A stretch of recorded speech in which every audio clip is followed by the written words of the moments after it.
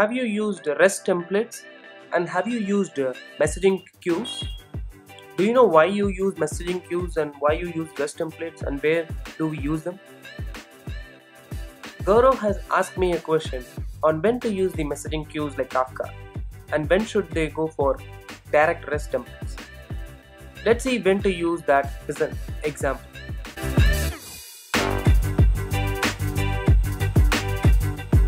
Press the bell icon on the YouTube app and never miss any update from Tech Primers. Let's take the stock price viewer project which I had created as a part of the designing microservices example. So I had created an architecture diagram which we followed and we designed every part of this particular architecture.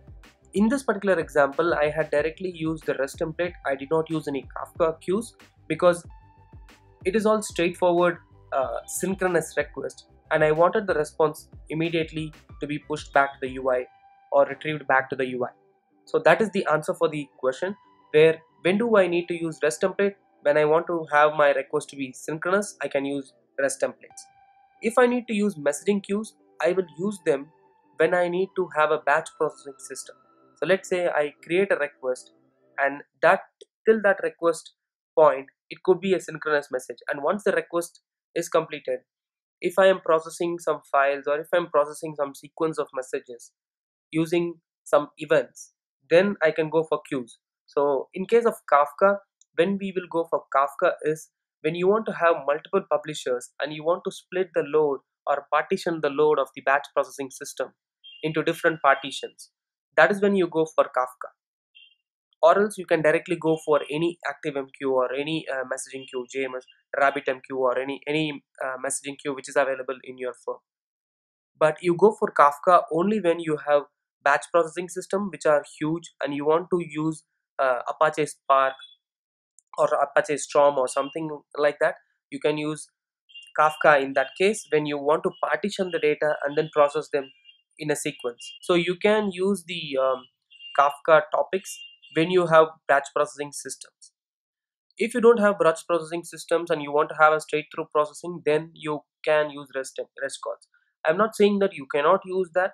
You can use Kafka topics here, but you won't yield the full benefits of the Kafka queue until or unless you do partition and then process the message, right? If you have very minimal message, don't go for Kafka because it will be useful when you are processing huge amount of data.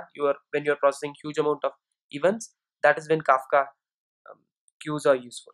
If you have very minimal number of requests and very minimal number of flows, then you can directly go for REST calls, right? So that is when you decide what to use. So you can either use Kafka or you can use REST. So you can check out my video on Kafka. What is Kafka? I have explained what is Kafka, so you can check that. That's it I wanted to cover. I just wanted to answer what Gaurav had asked. If you have any similar question, I can answer that.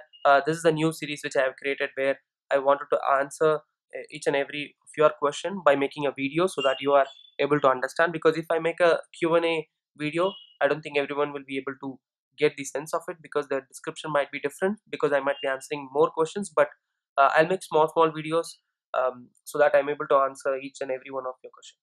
So I hope that answered Gaurav's question. So if you have any queries, do drop that in the comment section below. If you like the video, go ahead and like it. If you haven't subscribed to the channel, go ahead and subscribe to it.